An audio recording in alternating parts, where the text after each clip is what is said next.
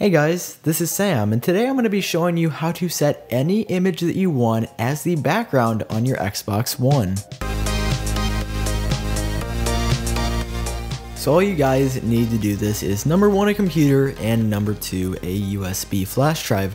Once you've got a hold of those two things, it's as easy as going on your computer, downloading an image from the internet, and then dragging that over to your USB flash drive. Just keep in mind, the image does have to be under 3 megabytes. If it's over 3 megabytes, your Xbox One just won't let you use it. Of course, you can do this on both a Mac and a PC, but since all I have in my house is a Mac, I'm going to be using that. And once I found the image that I want to use on my Xbox, just go ahead and drag that over to your USB flash drive.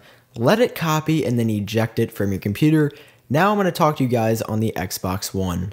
After you've turned on your Xbox One, go ahead and plug in the USB that we were just using a second ago into any one of the USB ports on your Xbox One. I just used the one on the left side because that is by far the easiest to access of the 2 or 3 that it gives you in total.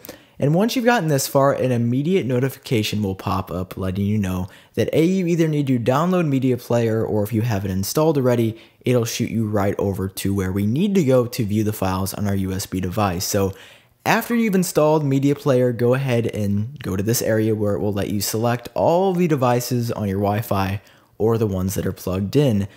My USB is called iUSB just for the purpose of this video, and you want to click on the USB drive that you just plugged in with the A, of course, on the Xbox controller.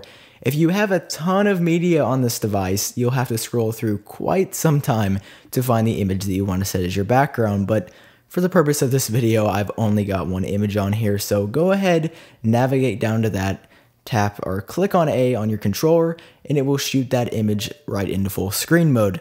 Now just click on the 3-line button to the right on your Xbox One controller.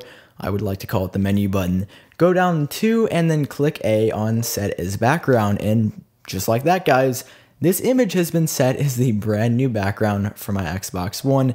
And you can see that this image in particular, it's actually one of Apple's default wallpapers, looks really nice, and this will be saved no matter what. It's kind of translucent depending on the media that you're looking at on the Xbox menu. But overall, guys, this is how you set a custom background on your Xbox One. If you did enjoy the video, feel free to leave a like right down below, and of course, subscribe for more helpful tips and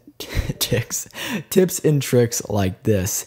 This has been Sam with iUpdateOS, and I'll catch you guys in the next one.